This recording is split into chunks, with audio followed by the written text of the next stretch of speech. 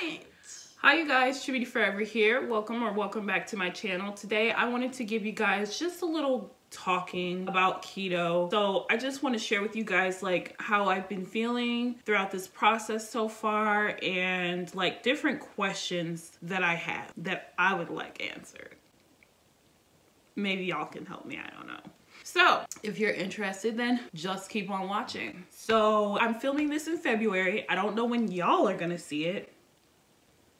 Don't know that yet, but I'm filming this in February, so I'm just now starting month 2 of my journey. So yeah, I'm filming this at the beginning of February, starting off month 2. I am currently 21 pounds down. I'm so proud of myself. I think this is the most weight that I've lost at one time since ever starting a weight journey. That's shookening. I just realized that, oh my gosh.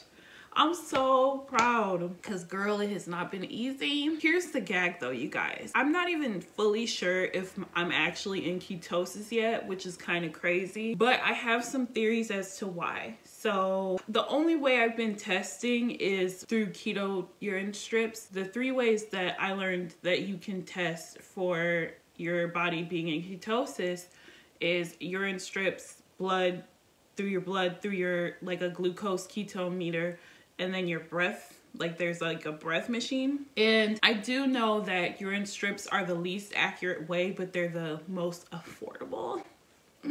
So according to like the strips, I'm not even remotely in it. But one thing that I did realize is like I drink a lot of water. Like I drink 40 ounces of water at a time, and I basically keep drinking. I try to drink over 100 ounces. My goal is to drink about 160 ounces of water a day. And that sounds like a lot, but I know that the larger you are, the more water you need to drink. So I basically drink until my pee is clear or until I've hit 160 ounces. And I realized that when I do take the keto test, like on the test strip, that my pee is like completely just water. So I'm wondering, I don't know if that has an effect, like because I'm still pretty new to all this, I'm just wondering if that makes a difference. Like, should I be taking it like right in the morning, or does it matter if it's all water? Should it still show that I have ketones in it? I don't know, you guys. That is something I would really like to know, because the first time I took like testing and saw that it was just like completely in the negative, I was so discouraged. But yeah, that was super discouraging, and it still is. But another thing that comes into play is I've been looking at my macros. So I've been tracking my macros through MyFitnessPal. I have a premium account just because I want to really be able to look at the nitty-gritty and see like what areas I'm lacking in, what I'm consuming too much of, too little of. And one thing that I noticed through tracking my macros is that I've been going way high on my protein, which I know that your body, if you do keto and then you have no carbs and then you have too much protein, I know that it goes through a process that's different than ketosis and turns that protein into glucose, which defeats the purpose. But I'm a part of some like support groups on Facebook, and so I literally just like messaged all of them and asked like their opinion, like should I be cutting out more of my protein, because your allowances for what you can have vary based on your weight. And for me being bigger, I have almost no protein allowance. So it's almost like I have to go meat free in order to not go over my protein. So I've been doing things, for example, like having pancakes, like coconut pancakes, instead of having like eggs and bacon, to try to do things like that to kind of cut out all that protein. I still have been finding it very, very challenging. Also, I've been finding it very challenging to hit my fats all the way too. However, like I think I'm going a little bit too ahead of myself. Let me backtrack a minute. So with the whole protein situation, I messaged the groups on Facebook and asked people for their opinions on like what I should do. And basically at that point I had lost about 16 pounds still. Now that could have been water weight, because I do know that when you're bigger, it's a lot easier to lose weight quickly in the beginning of your journey. So I don't know if that was 16 pounds of water weight or what, but I am still losing. So I'm down 21 pounds now. So I just don't know. So basically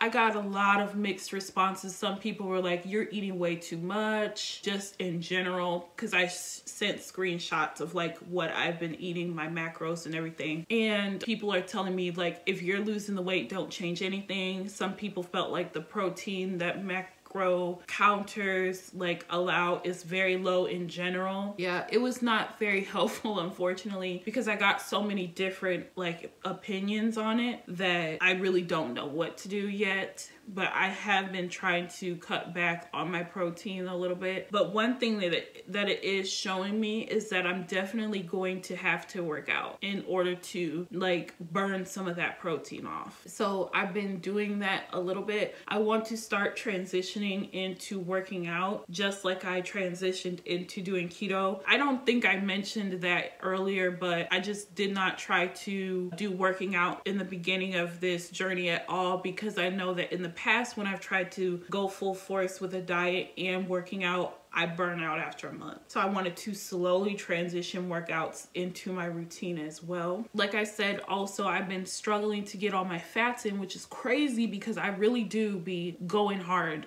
on the fats. Most of my meals have a lot of fat.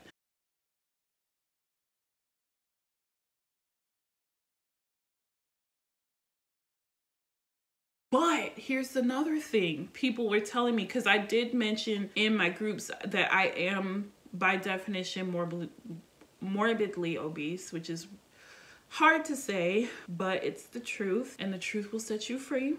But people told me that because of that, I don't need to worry about fat. Like, so people were like, oh, if you already have fat, then you don't need to consume more fat. So I'm like, okay.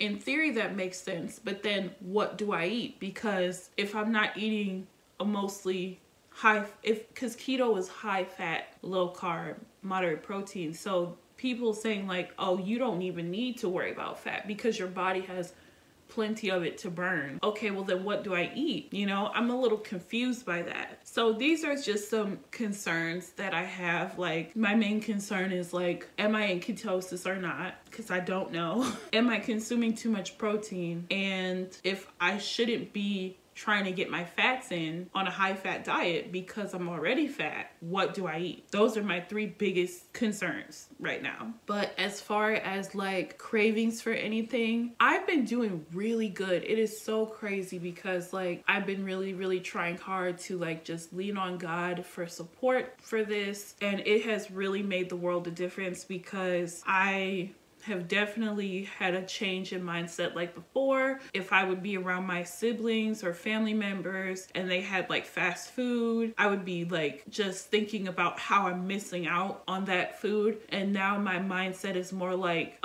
you're not missing out, sis. I more so think about the future, like, oh, when I'm able to walk into Forever 21 and pick out whatever I want, when I'm able to rock a bikini on the beach, you won't be thinking about that little glass sandwich. You know, my mindset has changed a lot. I still have struggled a little bit. What's crazy, you guys, what I miss the most and what I've been craving the most is cereal and milk. I'm so shook. Like, who does that, you know? I've been craving milk like freaking crazy. And it's crazy because it's like one of the only dairy things you can't have on keto. And I love milk so much. I know most people are like so not here for milk, but I love it. And so I got some unsweetened almond milk and it was disgusting.